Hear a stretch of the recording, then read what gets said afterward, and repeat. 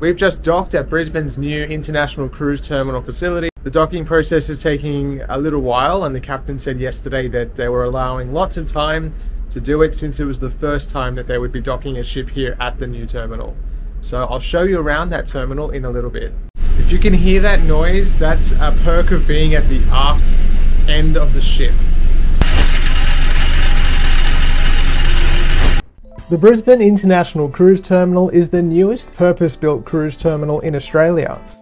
The facility was completed in mid-2020, which meant it fell victim to the ongoing pandemic and therefore was only officially opened the day that our ship, the Pacific Explorer, arrived in port on June 2nd, 2022. It seemed fitting that the P&O Australia flagship would be the vessel marking the occasion.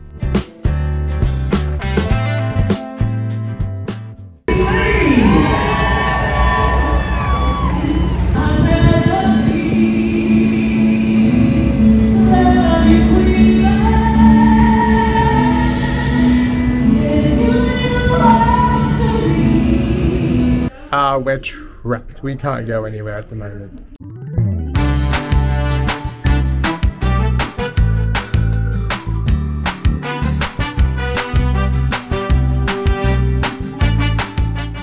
A few moments later.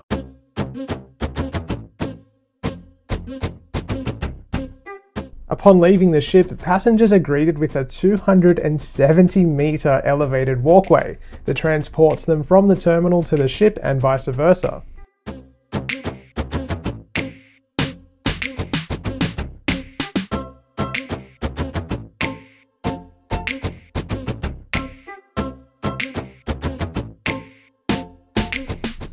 The lengthy bridge is suspended well over the Brisbane River below and allows ships to berth in deeper water away from the shallows.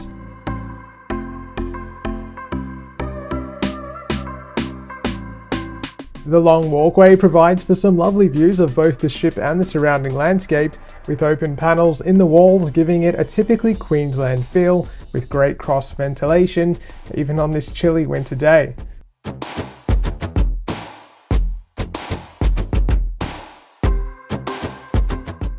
At the end of the walkway, the entrance to the two-storey, 10,000 square metre terminal beckons. This section is where Border Force will set up for international cruise ship arrivals,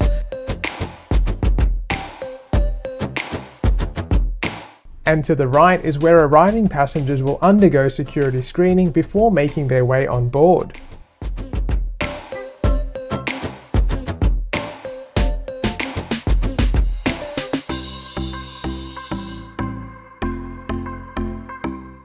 The flow through the terminal is really good, with wide walkways and a choice of elevators or escalators to make the trip down to the lower level.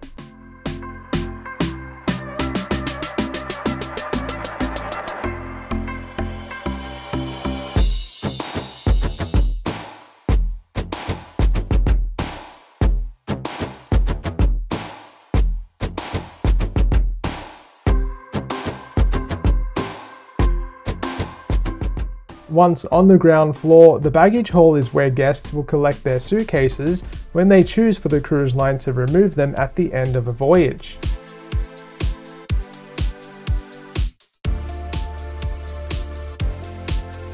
Exiting the hall, one-way access doors, much like you find at airports, adds an extra layer of security.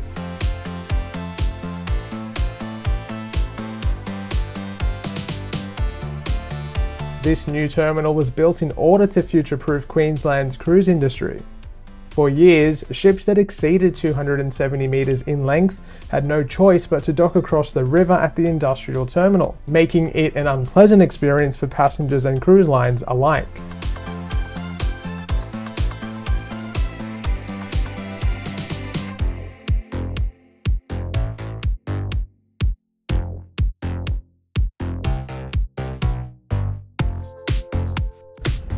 I've just made my way off the Pacific Explorer into Brisbane's brand new International Cruise Terminal, and I have to say, as far as cruise terminals go, this one looks very nice, new, clean.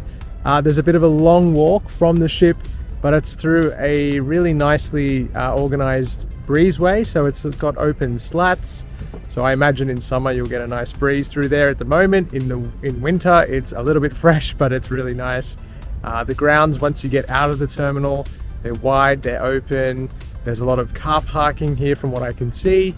At the moment, there's a lot of media, and I believe they had Ricky Lee, an Australian singer, doing a bit of a welcome for the ship this morning and for the official opening of the terminal. May have missed that because I was on the balcony enjoying room service breakfast, but I mean, what are you gonna do?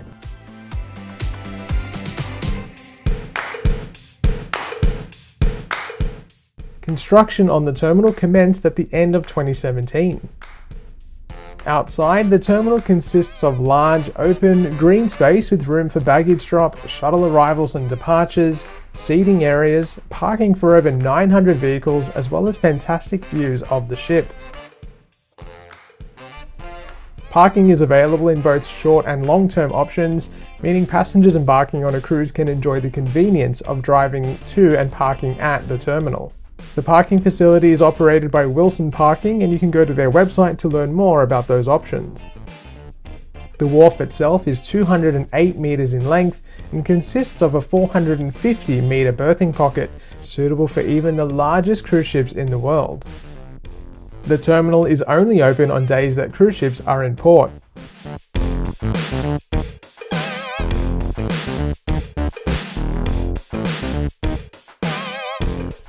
To mark the official opening of the terminal, dignitaries were in attendance, including the Queensland State Premier Anastasia Palaszczuk and Carnival Australia and P&O Australia President Marguerite Fitzgerald.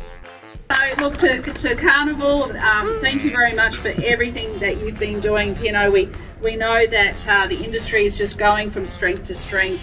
It is honestly a standout pillar of our economy, and the fact that cruising is back and people can get out there and enjoy what they love, meeting new friends, establishing friendships that they'll keep for a lifetime, and you get to see so many beautiful parts of our country. Today is a day to be celebrated.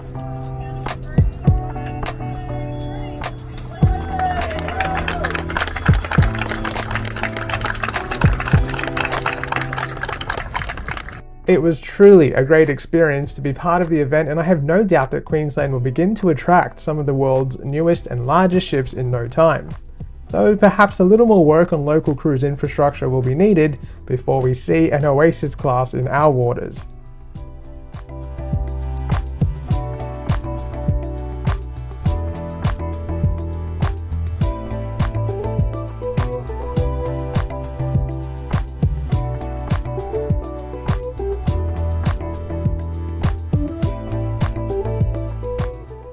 After touring the terminal and the grounds and enjoying the ceremony, we decided to board the ship and enjoy a quiet afternoon on the pool deck. So it was straight back to the Oasis, of course.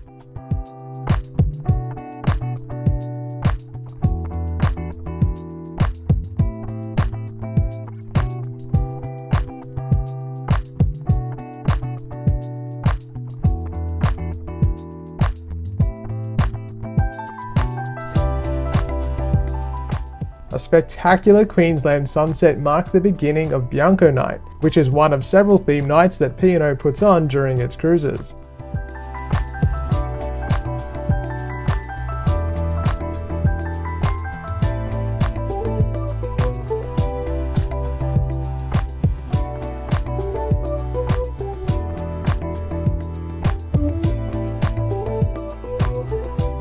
For dinner tonight, it was to the main dining room, the complimentary restaurant called The Waterfront.